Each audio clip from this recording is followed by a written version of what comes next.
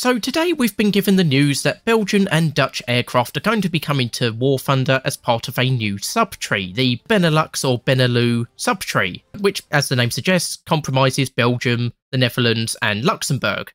Luxembourg doesn't have any military aircraft, so they're not represented, but Belgium and the Netherlands are. So we're going to be getting a good mix of Belgian and Dutch aircraft. And I'm already much happier about this subtree than the previous Hungarian one because there are actual unique vehicles in this subtree. So we'll start off with Belgium, and most of this is copy-paste, and this is where the most of the vehicles are. So we've got the British Gladiator Mark 1, the Spitfire FR Mark 14E, and the Meteor Mark 8.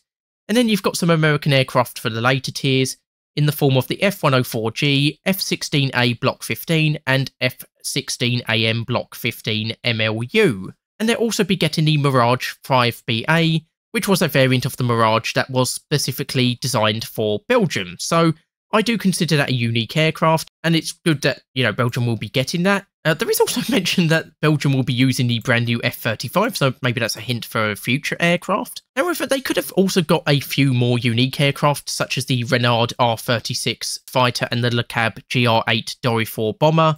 They were both prototypes, only one was built, but I think they both would have made the tech tree a lot more unique.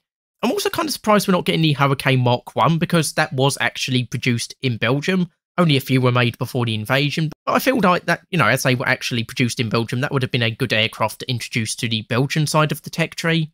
And of course, we've also got the Dutch aircraft. And unfortunately, there aren't as many aircraft here.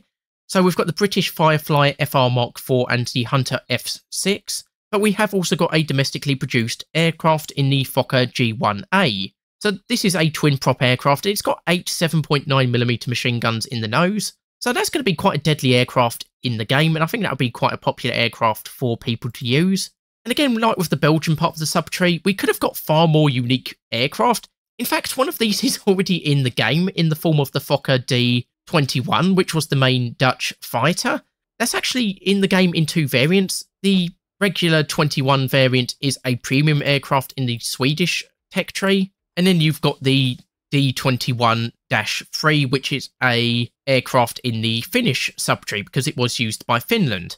And it would have been very easy to just bring along the D.XXI to the Dutch part of the subtree, but unfortunately, in the Swedish tech tree, it's a premium aircraft, so I don't think Gaijin were ever going to do that, unfortunately. But we could have also got the D.XXIII, which again was a prototype aircraft, but it's very unique looking. It's got a pusher and puller prop. It was armed with a few machine guns, so I'm not sure if these were ever fitted to the aircraft, so I can sort of understand why they wouldn't add that. But we could have also got the Fokker T.IX and Fokker T.V bombers. Again, would have made the tech tree just a little bit more unique. And then lastly, we could have got the Fokker T.VIII float plane. Again, would have been a good unique addition to the subtree. So, yeah, my overall thoughts, I'm much happier about this subtree than the Hungarian one because there are actual unique vehicles. And hopefully we will see some of those more unique variants, those domestically designed and produced variants in the future. I'm hoping this will be a good springboard for those to be introduced to the game. And it does help to spice up the French tech tree a little bit. Not exactly the largest tech tree in the game, so like I say, welcome addition to the French tech tree, and hopefully we'll get some more unique aircraft in the future. Anyway, just a quick episode looking at the BeNeLux subtree. Hopefully you'll join me for the next devblog. I've been Toreno, and I'll see you next time.